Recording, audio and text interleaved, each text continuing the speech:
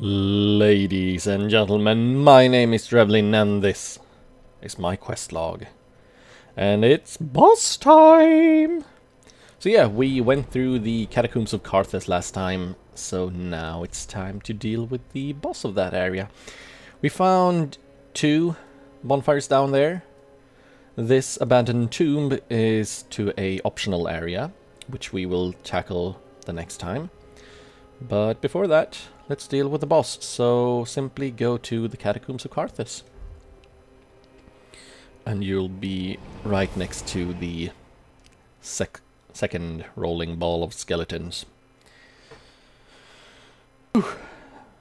This boss isn't really too difficult. It can mess you up if you're unlucky, but most people tend to see it like one of the easiest boss in the game. So yeah, just wait for the ball. Like before, run halfway down the stairs and turn around to trigger those rats. Make your life a bit easier.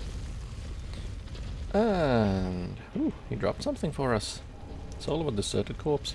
And now we can take the path where Night Slayer Zorig invaded us. The gate is open. The skeletons will respawn. Let's actually kill these first 2. And now we can just run across the bridge. The skeletons will get up behind us. So strike the bridge to make our life a little bit easier. So yeah, up here in this room we have a goblet of a skull that we will be touching to trigger the boss.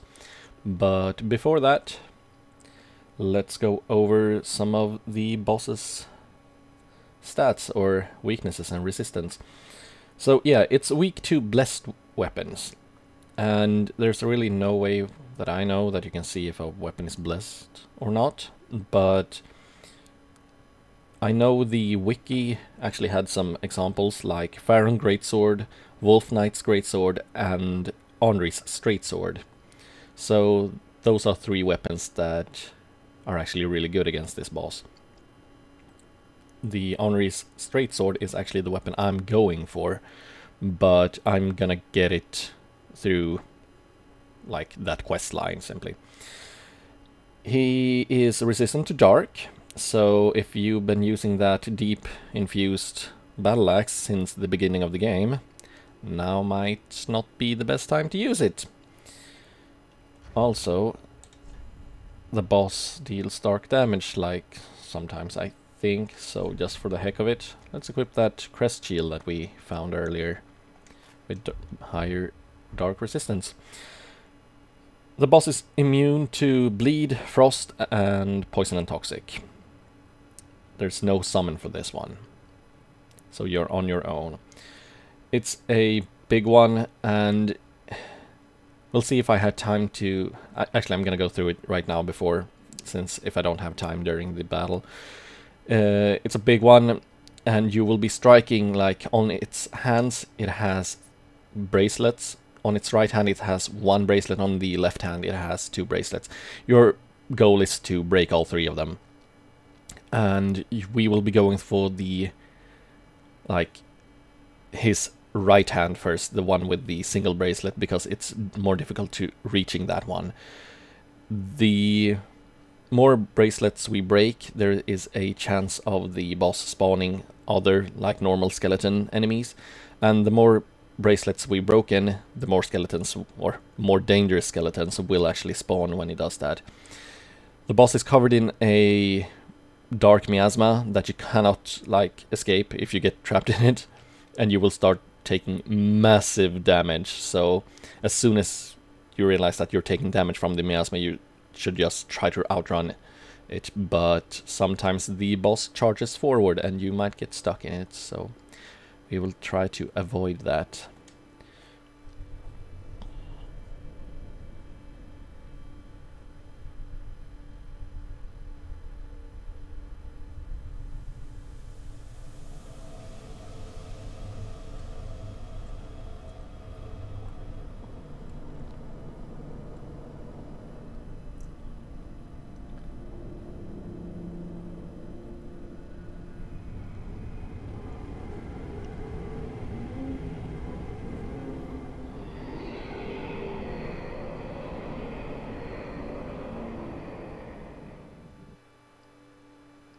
Very cool cutscene, and as you can see, an item right in front of us.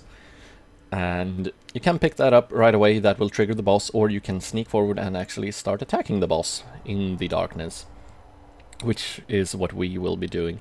The item, in case you fail to pick it up during this battle, it will actually be spawned outside in the room that we were just in, so I'm gonna show that instead so you know where to locate it in case you miss it. So yeah, in the darkness we can actually see one of the hands. That's the left hand of him with the 2 bracelets. And here we have the right one. And I completely missed. Hi, Lord Wolnir. So yeah, that's the miasma, and as you can see, he keeps pushing his right hand into that, so... Oh, here comes the miasma! As you can see, massive damage. Ow, did not see that one. This is off to a great start.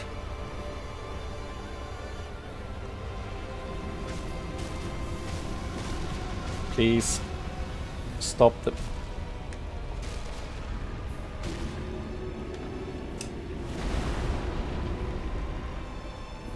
There we go. As you can see, once you break the bracelet, massive damage.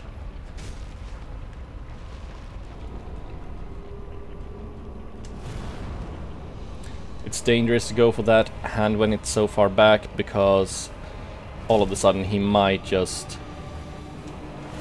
Ow, too early. He might just charge forward, and then you will be stuck in the miasma.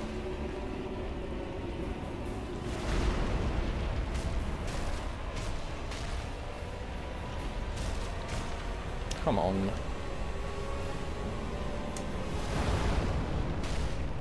Break, dang it. There we go, and we can heal up. And he gets pushed backwards every time you break one of the bracelets, which is like to counter this as he charges forward. Oh, what's he doing? Okay, miasma time. Run, run, run, run, run, run. Okay, just one hit, that's good. Here he comes again. Let's try to break this one. There we go. And down he goes. As you can see, pretty easy. But we were lucky he didn't spawn any skeletons. As soon as he does that, that can be a bit of a trouble. Because suddenly you're juggling like multiple skeletons. Him charging forward with the miasma. Yeah, especially if he only has 1 bracelet left, he will actually spawn those big skeletons with like great swords. It's not fun, trust me.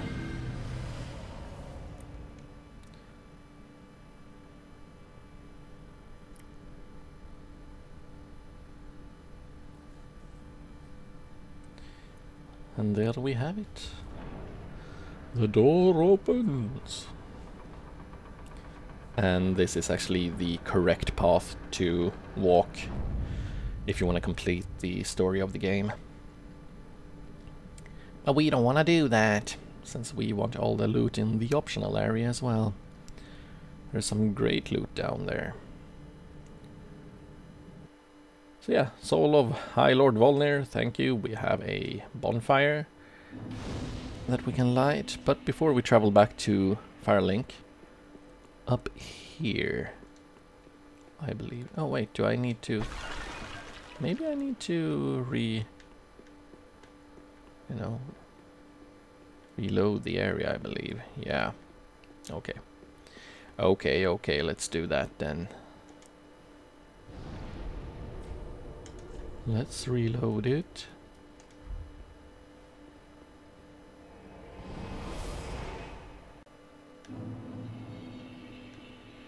Yeah, there we go. Once you travel back and forth, the item from the boss room will be up here in the left corner. And it's the Grey Warden Pyromancy Tome. And you might be thinking, yay, more pyromancies! But sadly not yet. I will actually show you what will happen if we try to give this to... What's his name? Cortix? Can't remember his name for the life of me right now. Cornix. That's it. Doop doop doobity doop. Ah, there you I am. So yeah, let's try to give him the tome. I'm afraid I cannot accept this. This pyromancy tome is dark and delves into the depths of men where an untouchable flame resides. I cannot comprehend this myself, let alone teach it to you.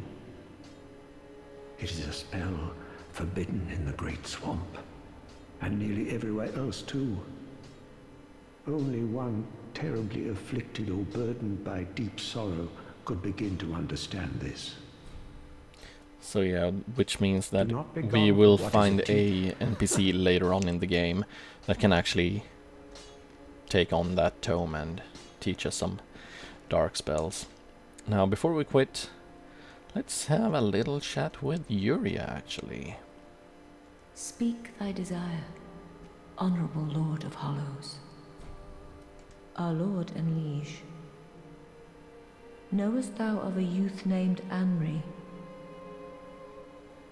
He is hollow, and will join thee in wedlock. A fellow of mine guides him at this moment.